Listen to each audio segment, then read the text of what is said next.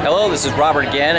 The next night, the last night here in Enfield, Connecticut, just before the fireworks. Like I said in the last videos, they celebrate 4th of July a week after 4th of July. So I'm in Enfield, Connecticut with my wife and my son Malachi, and we're here passing out tracts, we're out here preaching the gospel, and we just pray for Connecticut, pray for this area, pray that they would come to know Christ, that He is the way, the truth, and the life. And as you can see, there's the backdrop ahead of me.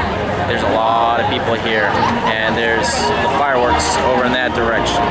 So just wanted to say hi and let you know a visual presentation of what we're doing. All right, talk to you later. Bye-bye.